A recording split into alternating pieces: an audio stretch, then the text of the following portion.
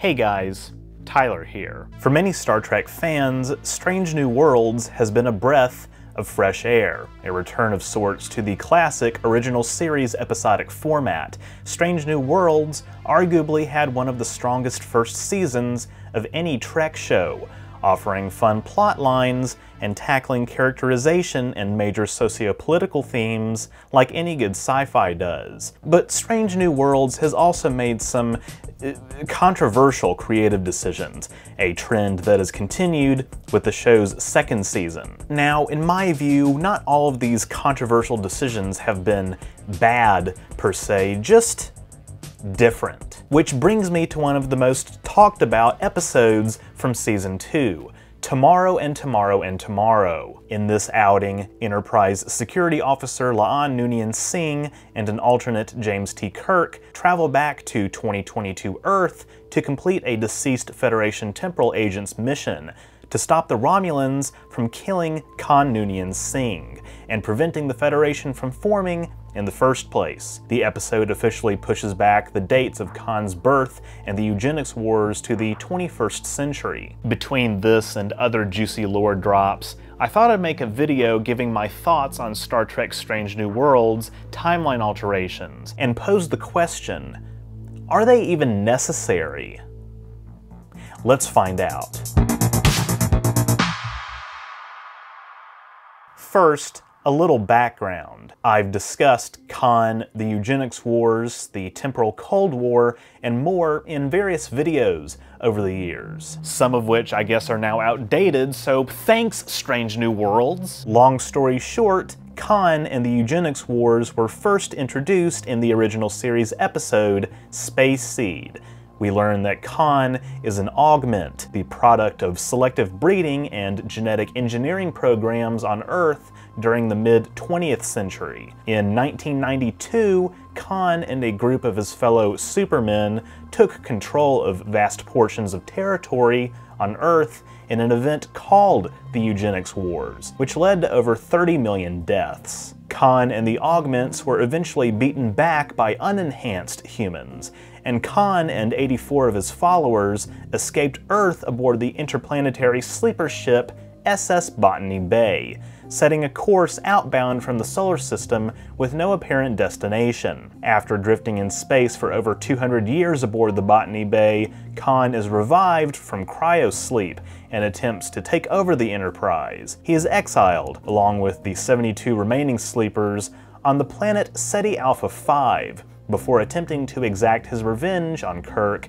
in Star Trek II, The Wrath of Khan. First played by Mexican actor Ricardo Montalban, and then by the whitest actor on Earth, Benedict Cumberbatch, the character of Khan has been a staple of the franchise and has immense pop culture recognition. So it makes sense that not only would his name be invoked on multiple occasions— What if one of those people grew up, Professor? I know. What if one of those lives I saved down there is a child who grows up to be the next Adolf Hitler, or Khan Singh? but that the other Star Trek shows would feature augment storylines, such as DS9's Dr. Bashir, I presume, and, well, Enterprise's augment arc. But as Star Trek productions continued to reference Khan and the Eugenics Wars, the real-world approaching date of the 1990s forced Star Trek's creative staff to make some tough calls. For instance, in the two-part Voyager episode, Future's End, the crew travels back to 1996 Los Angeles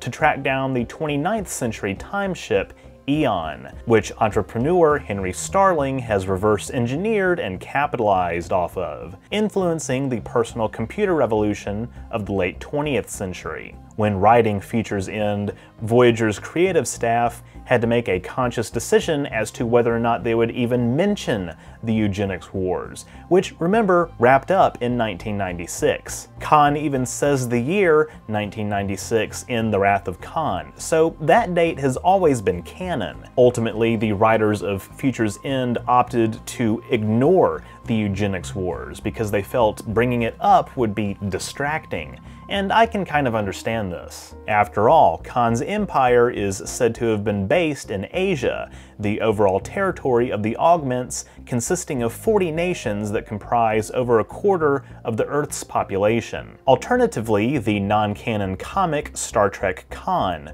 released as a tie-in to the film Star Trek Into Darkness, portrays the Eugenics Wars as an open, armed conflict in the 1990s that affects the whole globe and involves the detonation of nuclear weapons, arguably an early version of World War III. This is consistent with comments made by Spock in the original series, loosely implying the Eugenics Wars and World War III to be the same thing, which was later retconned by Star Trek The Next Generation, at least as far as its time period. Admittedly, Star Trek Into Darkness does take place in the Kelvin timeline, and the implication of Future's End to me has always been that that episode also takes place in an alternate timeline. But the mere fact that the Voyager writers were even thinking about the Eugenics Wars speaks to the struggle Star Trek's creative staff have endured over the years regarding how they approach canon.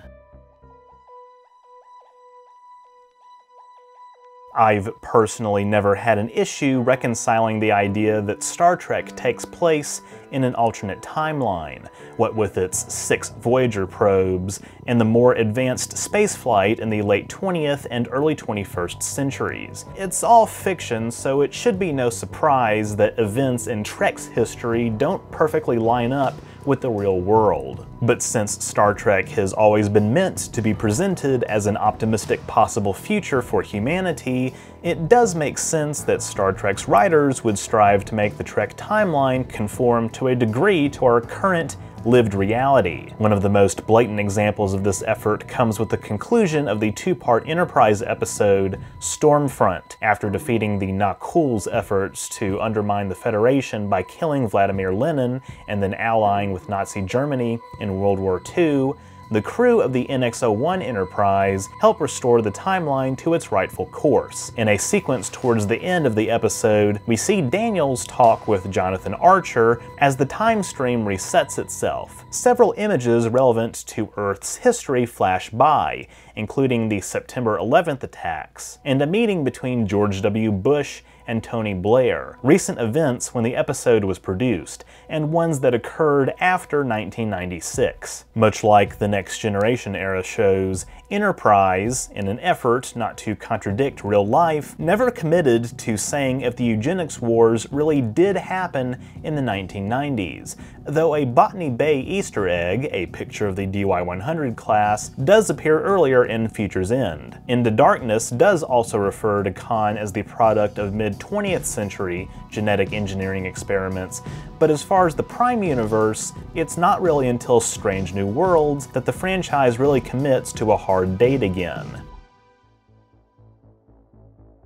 Following up on another Easter egg in the Season 2 finale of Star Trek Picard, the pilot episode of Strange New Worlds implies the Eugenics Wars to be a distinctly 21st century conflict, an evolution of the Second Civil War, which begins in 2026, and a precursor to World War III, which culminates in 2053. While this timeline is still somewhat vague, Tomorrow and Tomorrow and Tomorrow finally confirms that the Eugenics Wars were, quote-unquote, supposed to happen in the 1990s, but were pushed back as a result of temporal incursions. We learn this from Sarah, a Romulan temporal agent surgically altered to appear human who has been trapped on Earth for 30 years. She seeks to kill Khan Noonien Singh, not out of altruism, not out of shrimp on the barbie, park the car. She seeks to assassinate Khan not out of altruism for humanity,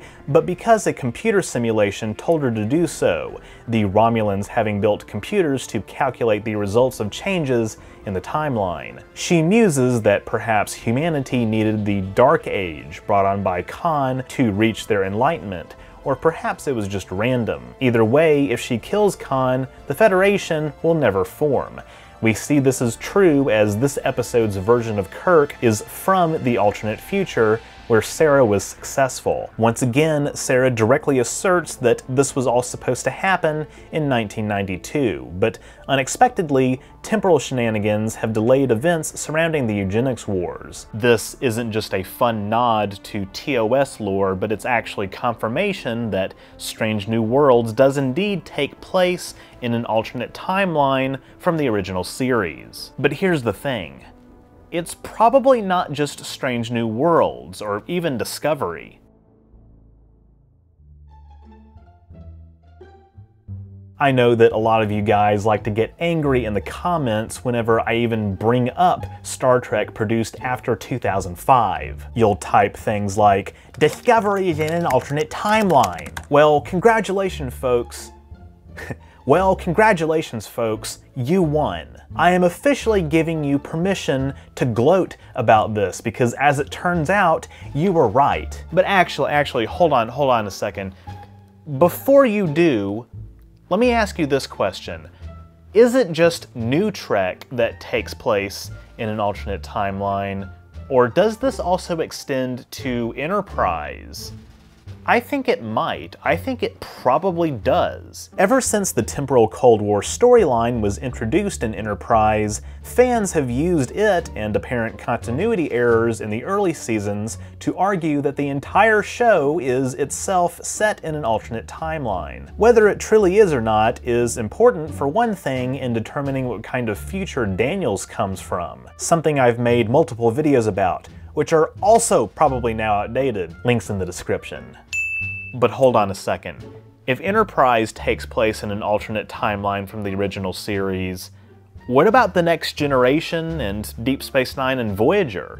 I mean, seriously. Dialogue in TNG's pilot encounter at Farpoint and the film Star Trek First Contact, placing World War III in the mid-21st century, arguably contribute to TNG's status as a soft reboot of the original series. Is Star Trek the original series even canon anymore? Or did it already lose its canon status in the 1980s?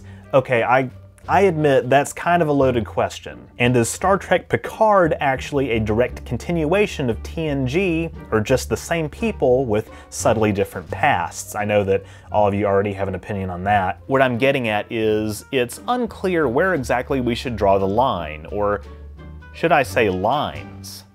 Multiple of them.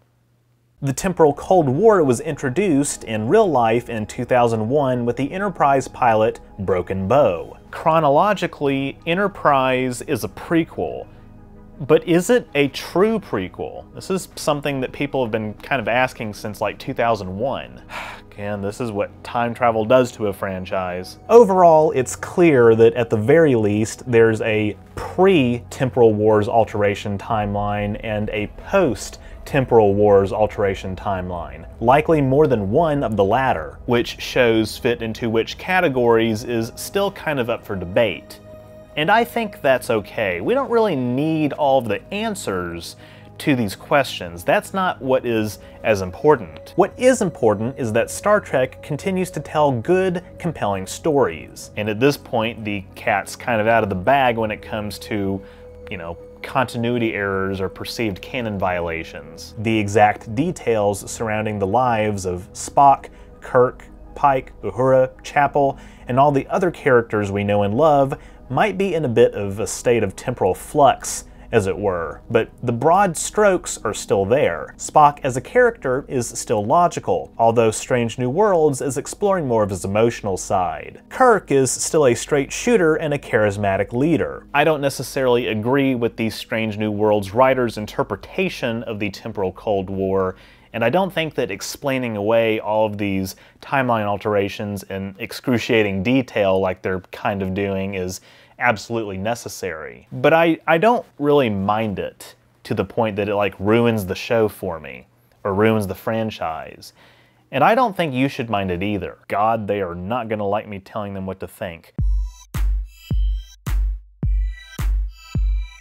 Okay, let's pause for a minute and recap what we know so far, or at least what I think we know. I'm trying my best, guys, give me a break. Strange New Worlds confirms that at some point, There was no longer perfect continuity between Star Trek the original series and some of the new shows, continuing the trend of soft retcons established as early as The Next Generation, or even the TOS movies to a degree. Somewhere along the way, the dates of World War III were possibly shifted from the 1990s, concurrent with the original dates of the Eugenics Wars, to the mid-21st century as established in Encounter at Farpoint and First Contact. This means that even as early as the real-world year of 1987, you could make an argument that there was a TOS timeline and a TNG timeline. Placement of the TOS films is somewhat precarious, as The Wrath of Khan contains a reference to Botany Bay's launch in '96, but Chernobyl hadn't happened yet.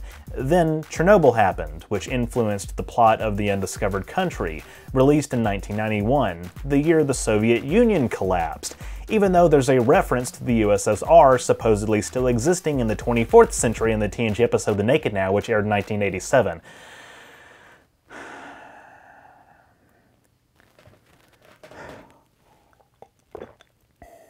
Oh man. This is your career? I hope this gets more than 20,000 views. I hope it gets more than 30,000 views. We're working too hard again, aren't we? I have the bachelor's degree. Future's End and Voyager is about the personal computer revolution of the 1990s, an event which the Voyager crew are familiar with. But did that take place in the TOS timeline as well, with the Eugenics Wars and all that? You see what I mean? This is getting confusing. And again, it's difficult to determine whether Enterprise really takes place in the same timeline as the Next Generation era shows, since Daniels says things like, "History doesn't mention anything about a conflict between humans and Xindi. How could that be?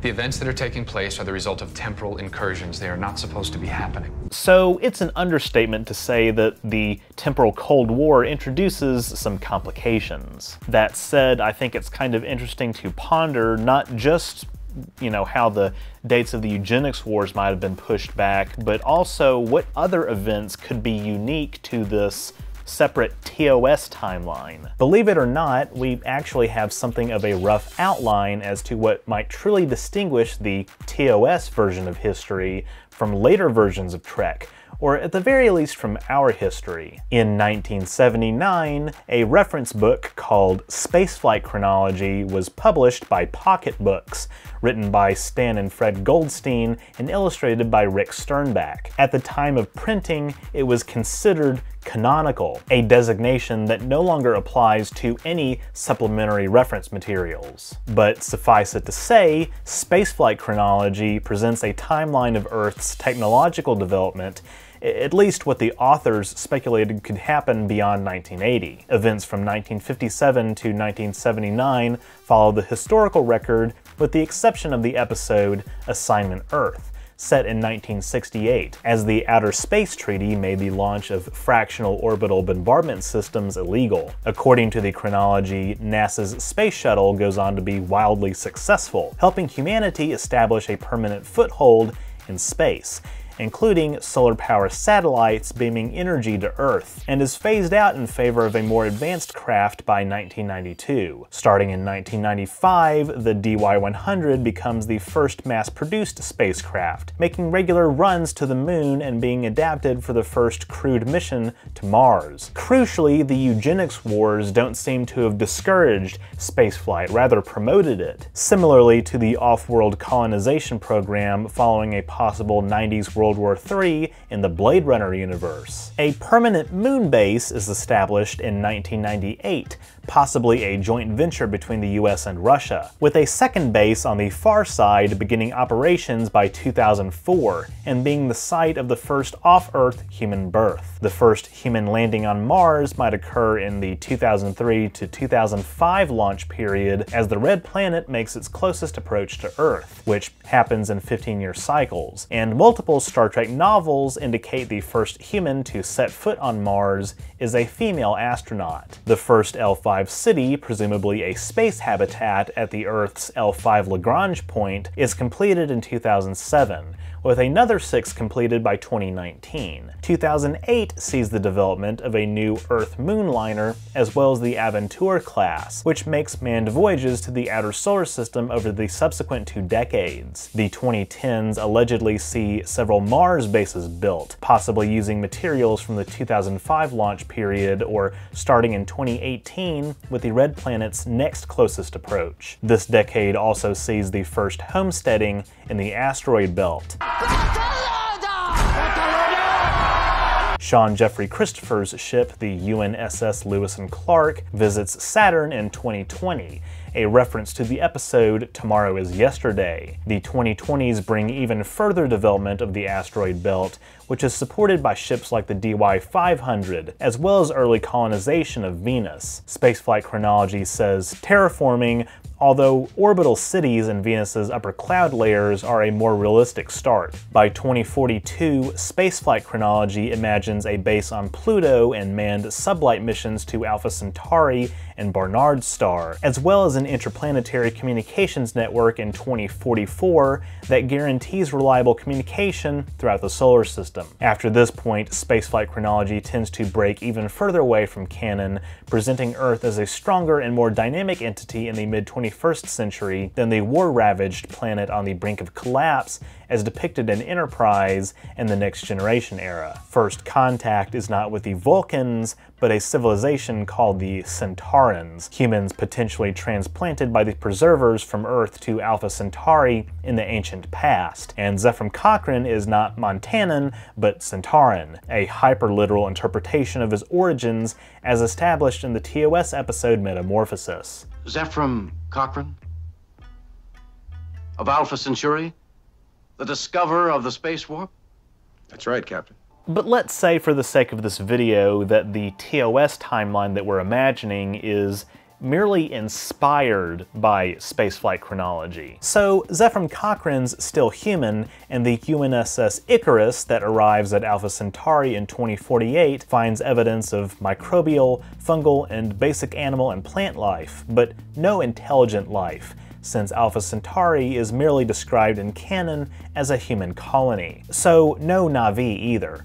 Well, yeah, no Na'vi. Regardless, Spaceflight Chronology states humans break the light barrier in 2055, 8 years earlier than in canon, with the WD-1 test vehicle, based on theories by Zephram Cochrane. The pilot, a chimpanzee, and the WD-1 test vehicle, obviously an early prototype of the more robust WD-40. In 2059, the UNSS Bonaventure becomes Earth's first fully functioning warp ship and sets course for the Tau Ceti system. Later in this period, Mars declares independence, and Earth makes first contact with the Vulcans, Tellarites, Andorians, Rigelians, and others. It's also revealed that humans are one of the most technologically advanced civilizations in local space, as opposed to our depiction in Enterprise as being something of an interstellar backwater under the tutelage of the paternalistic Vulcans. Spaceflight Chronology's timeline after first contact somewhat resembles the build-up to Enterprise in the original series, including the founding of the Federation and the Earth-Romulan War,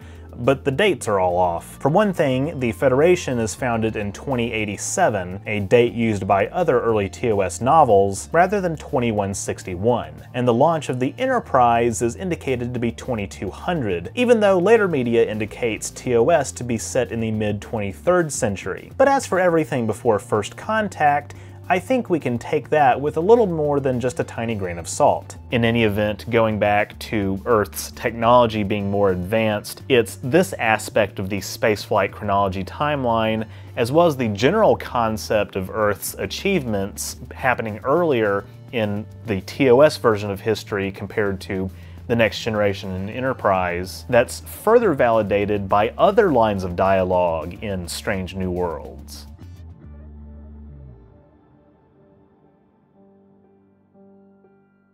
To Tomorrow and Tomorrow and Tomorrow brings up one other aspect of all of this that I find endlessly fascinating. Sarah is not just there to kill Khan, but she's part of a group of Romulan temporal agents that have been sent to various time periods in Earth's past to slow down human progress. She lists a bunch of historical events that are secretly Romulan attacks, including Chernobyl, Tunguska, JFK, random gas leak explosions. Like, presumably, the Bhopal disaster, with over 1,600 deaths linked to it. This got me thinking, there must be some other original version of Earth's history that even the TOS timeline is a bastardization of. Nested simulations, nested timelines. I'm not exactly sure what the 1908 Tunguska event, which saw 80 million trees flattened in Siberia, has to do with all of this. Unless they are, of course, talking about the secret base that got wiped out. FBI, open up!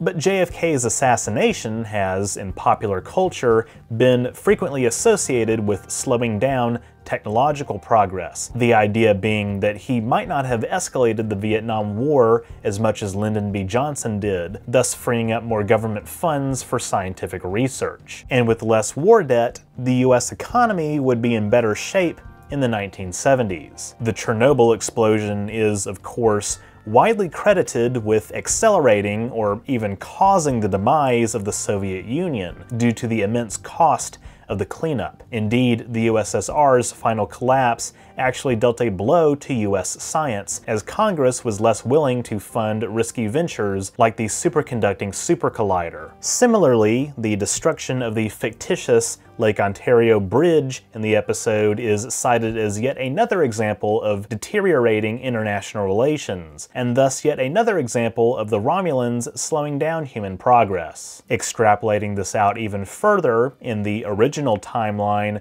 it's possible that the exact series of events that led to the Watergate scandal simply didn't occur. Watergate, along with Vietnam, has been credited with further eroding Americans' trust in government. If the Eugenics Wars still happened in this original timeline, then the vastly different geopolitical landscape in the wake of this conflict might mean 9/11 doesn't happen either. The War on Terror in our timeline dominated the political zeitgeist of the 2000s and dampened cultural conversations surrounding issues like free trade, globalization, immigration, and poverty reduction. And of course, all of this led to where we are today, influencing the political careers and presidencies of people like Barack Obama, Donald Trump, and Joe Biden. Admittedly, this is highly speculative and a pretty America-centric view, although it is worth noting that in the case of Chernobyl, to the extent that it did contribute to the collapse of the Soviet Union, avoiding the post-collapse recession of the 1990s would have saved the post-Soviet states a lot of pain and suffering. And before somebody thinks that I'm saying the Soviet Union did nothing wrong, no, idiots. And of course, it's not like we actually see this timeline in any Star Trek productions, since even the original series premiered years after JFK's death. But it's interesting to think about.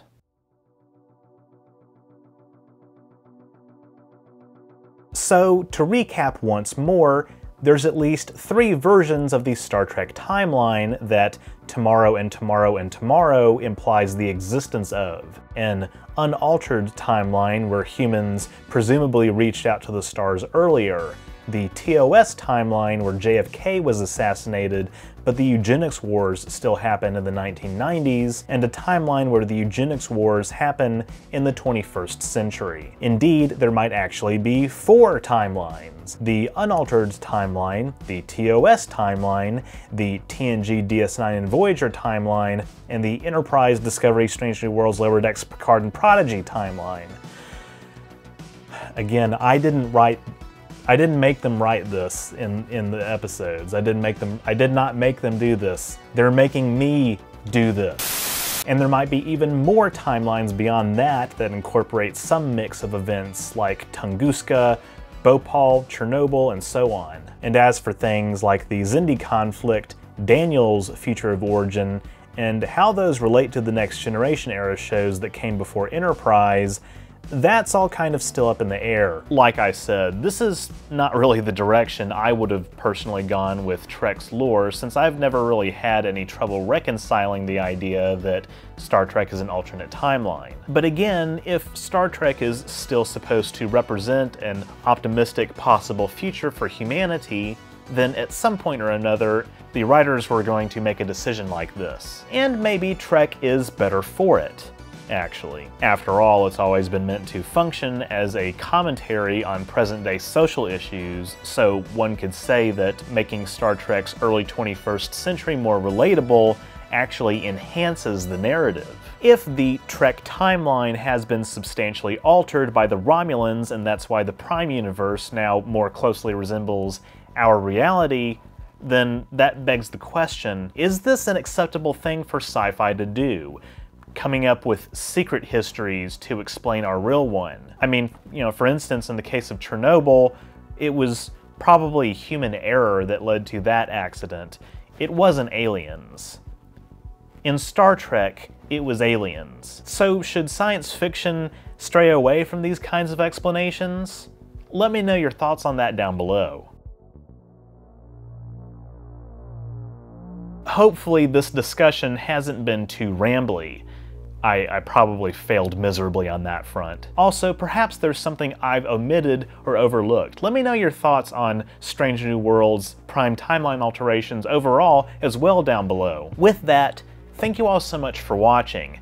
If you enjoyed this video, be sure to leave a thumbs up down below and don't forget to share it. That stuff really helps me out. If you haven't subscribed yet, be sure to do that as well so you won't miss future uploads, and click the bell icon to receive all notifications. If you want to support my work even further, you can become a patron at patreon.com/OrangeRiver, link in the description, or become a YouTube member by clicking the join button on my channel page. By becoming a patron or member, you get access to awesome perks like behind-the-scenes photos and videos, patron and member-only polls, name in the credits, merch discounts, and more. Or you can drop a one-time super thanks or PayPal donation. All are appreciated. Links to my PayPal as well as my social media and merch store are in the description. That's all I have for this week. Jolon True, live long and prosper.